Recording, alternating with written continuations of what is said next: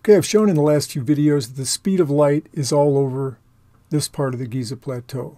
From the obelisk to the beginning of the mortuary temple, to the southwest corner of Khufu, the three circles that go to the west of this tomb all have 299.792, the speed of light in meters, 1/1,000,000th of the speed of light, and that goes right through the Tomb of the Birds, the south part of Hemiunu's tomb.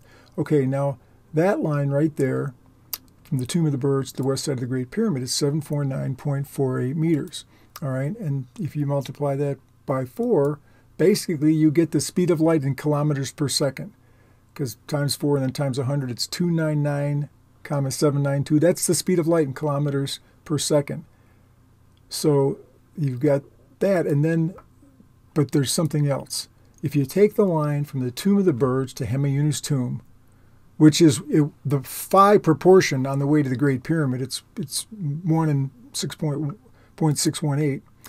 But other ways you can examine a number, use its fractal, look at its reciprocal, look at its square root. So let's look at the square root here, okay? So the square root of the speed of light is 17314.5, okay?